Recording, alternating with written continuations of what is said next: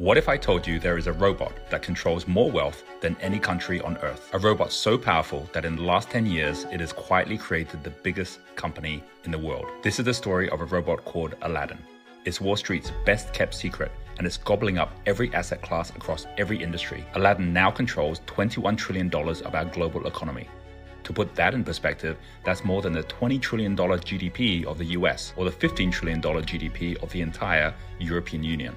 The New Statesman wrote, the total physical cash of all 7 billion people and every company, bank vault, wallet, and piggy bank in the world is around $5 trillion.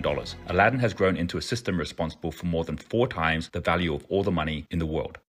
This one robot directs the actions of the US Federal Reserve, almost every major bank and investment fund on Wall Street, and over 17,000 traders. It controls half of all ETFs, 17% of the bond market, 10% of the global stock market, and carries out 250,000 trades every day and billions of forecasts every week. Year after year, it hoovers up trillions of data points on every market, every company, every asset, and now even each of us, what we buy, sell, and say, so that it knows what to buy and what to sell far better than any human being.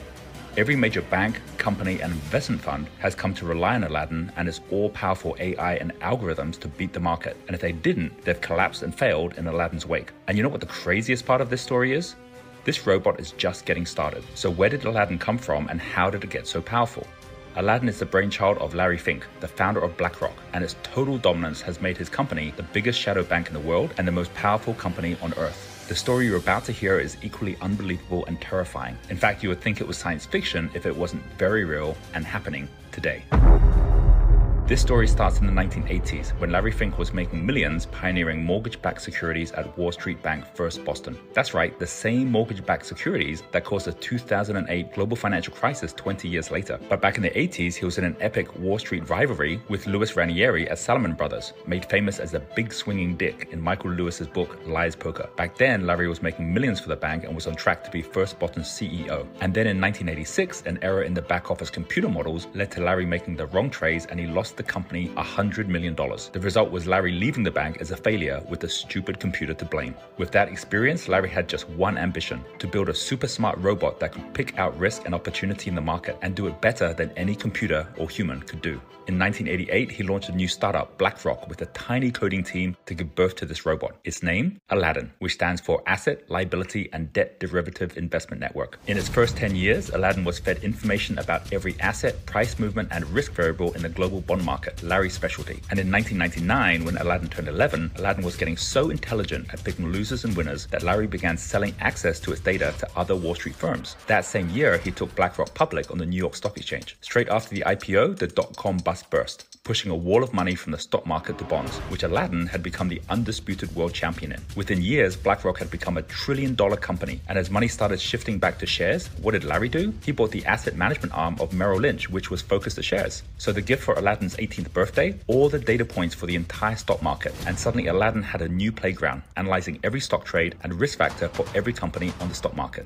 As a result, today BlackRock, together with his 2 closest rivals, Vanguard and State Street, both of which also rely on Aladdin's mountain of knowledge, have become the biggest shareholders of over 40% of all public listed companies in America. 2008, the global financial crisis hits, and before Aladdin turns 21 years old, is called on by every Wall Street bank and Timothy Geithner, the head of the Federal Reserve and the US Treasury. As soon as Lehman Brothers collapsed and the Wall Street meltdown began, the US government came calling to save the next collapsing bank, Bear Stearns. It was Aladdin who decided which assets to keep and which to leave in the $30 billion rescue package. And few people know it was a robot that saved America from disaster.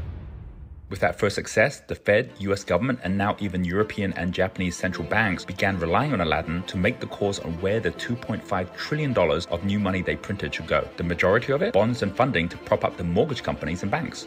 But wait, aren't these exactly the assets that Aladdin and BlackRock already were invested in? Exactly. But growing protests of conflict of interest were drowned out by the noise of the printing presses printing more money, as the assets controlled by Aladdin rapidly grew to $11 trillion by 2013. In the last decade, Aladdin has gone from the leader to the dominator of all financial markets. With BlackRock's Barclays acquisition, it got iShares, Barclays Exchange Traded Funds Units, or ETFs. And with that, Aladdin moved from dominator of bonds and equities to dominator of ETFs, just as all the biggest investors shifted from mutual funds to ETFs.